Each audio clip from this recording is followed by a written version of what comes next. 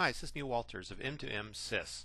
In this video, I'd like to give you a very brief summary of what are BizTalk orchestrations. We'll be using a combination of slides and demo videos to show you this. Basically, the objective is to demonstrate what is a BizTalk orchestration, how it can be used in BPM, Business Process Management, and how it can control all your web services, which are all SOA based. And again, we're covering BizTalk orchestrations.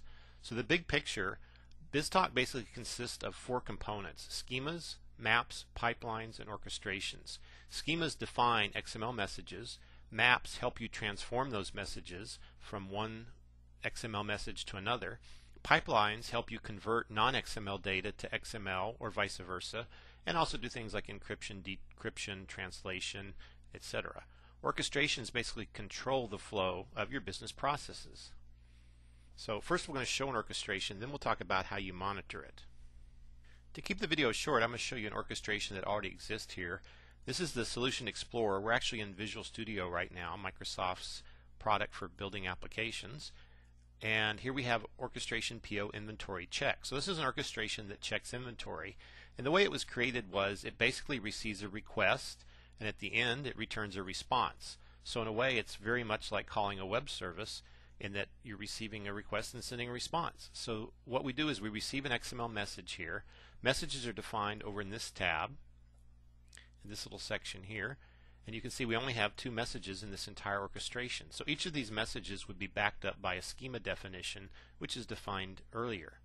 So we receive here a PO inventory request, and at the end we return a response. The first thing we do is do some setup stuff here. So if I double click on that shape, you can see you can actually write little strings of code inside the orchestration when necessary. But most everything is very visual. You can see here we have a trace shape, which is a custom shape that we've created. And here we're going into BAM, which is Business Activity Monitoring, which is a way you can collect data and it stores it in an SQL database.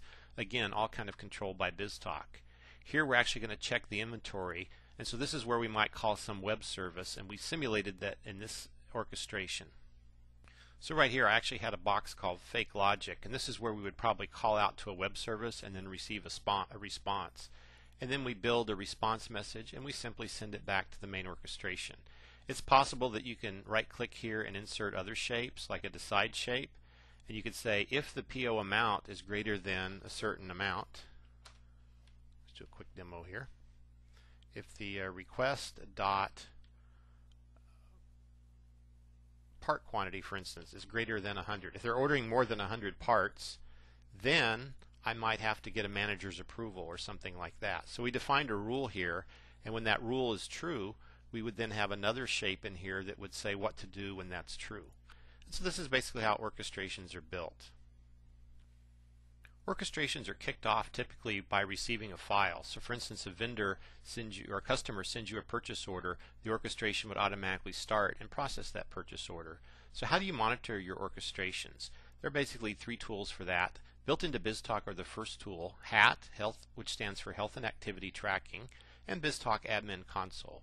Further, some customers add an additional, more detailed level, which would be some kind of custom tracing. So we'll take just a minute here and we're going to look at HAT. This is the tool that comes with BizTalk. Everything's integrated. You can basically click here and do query, and then most recent 100 or most recent 5,000 service instances. And again, we're dealing with a very small screen here. Obviously, you'd have a much bigger screen in the real world. Here's an example of the last time I ran the orchestration. So you see here, orchestration, orc PO inventory check, and you can see that it completed successfully. You can see what date it ran on, what time it started, what time it finished. So this can also be used for monitoring various duration times and other information that could be useful if you have errors.